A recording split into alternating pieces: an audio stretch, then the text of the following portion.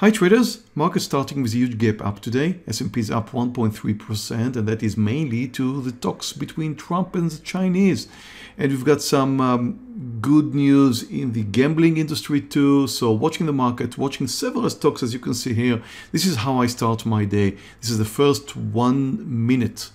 And I watch several stocks, those who are big movers, like for example ZM, which I would like to short under $38, just posted it in the trading room. Nvidia is interesting, Win is interesting. We've got plenty of stocks that are big movers today. So this should be an interesting day. ZM here is just about to move under $85, and I would like to short it. So this should, oh, that happened too quick. I missed it. I missed that. Missed that move. That is a shame. That was my main short candidate. Look how it moved down. Oh, just did over 60 cents here. Over 60 cents. This could have been a nice start for my trading day. Well, these are 5-minute candles. I should move to 1 minute. Here's how it looks like. You see this breakdown under 85. Stock is down like 7% now, so it's very likely to continue down. So I could short it again at the pullback. So I'll be waiting for it to move up. If it's gonna give me another chance to short, maybe pull back up and then come down again, I'm interested in getting into this trade once more. Yes, that's a nice move up. Okay, if it comes down now, I should start shorting it. I'll take half size. That would be 2,000 shares for me. If it comes down somewhere around here, 85.8. Now, I missed the 20. I want to short it at 85.20. Got a little bit below. If it's going to come down under 85, I'm going to add another 2,000 shares.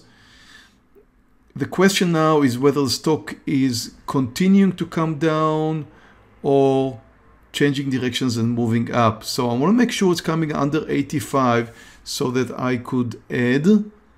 Watching the buyers here, 85, now 85. Clicking the button, I thought it's going to come down, but it did not. Touch the 85 mark. Watching the 85, watching the sellers too. It's a bit spready, like 16 cents, but here we go, under 85. Great. Recent low was 84.38. Well, actually, the stock is down just 4%. I thought it was 7. Mistake. I want to see it under the lows. I think I could. Same time, Scott just posted in the trading room win over 131. Now, watch the buyers, watch the sellers. Sellers at 85 now. Watch the buyers. Only watch the buyers and sellers. Don't watch the chart. Here we go. Getting close. Okay, about to go long. Over 131. Now at 131. Went long. Some good results on the sales of the casino companies.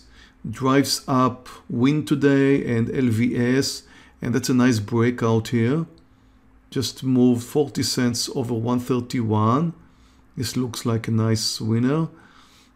Scott just posted it in the trading room. He's looking for over 132. My target would have been 132, and it looks like it's almost there.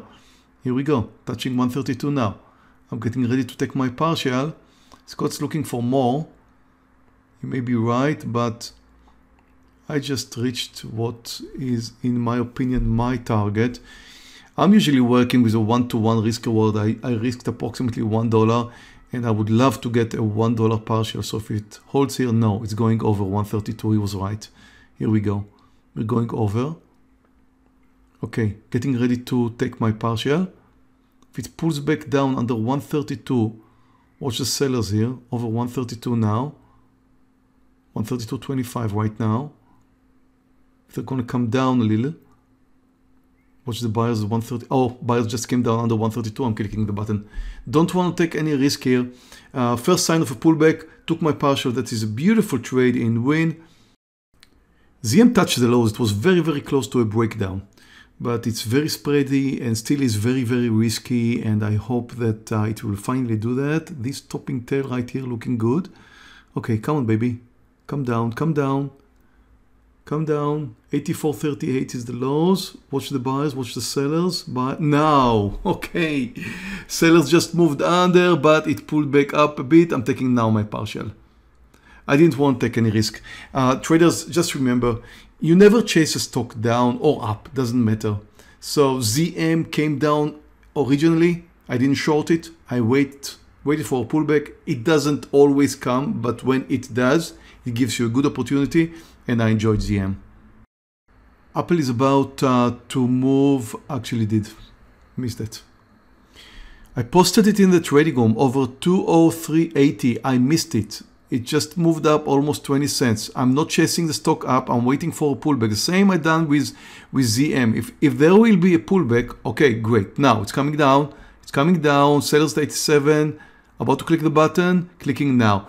I chased it up like 10 cents now. You know, when stocks are moving to a new high, usually you would get some sort of a retest. So 203.80 was the highs. It almost touched the 203.80, came down a little bit. You don't always see that. I mean, when you do, you can take the chance and and wait for the pullback, and just buy the pullback. I'm risking approximately 40 cents here, so I would like to see it getting somewhere over 204.20. It just touched 204.15. Here we go, back to the highs. Good, over 20 now, over 20. Getting ready for my partial. And it was a retest, so I only now took my partial. A perfect start for my week and for July. $500 in Apple, $3,500 in Win, $1,800 in ZM. Just 12 minutes into the trading day, I'm already up $5,900, and you can do it too because all of these trades were called live in our trading room. Just click here for a 14-day trial and join us. Right now, join us. You can do it too. Thank you for watching our video. Before you go, we invite you to join the Tradenet trading room for a free 14-day trial.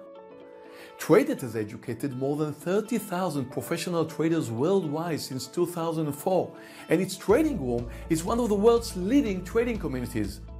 Click here to start your free trial. If you like this video, please subscribe to our YouTube channel where you can view many more stock trading videos.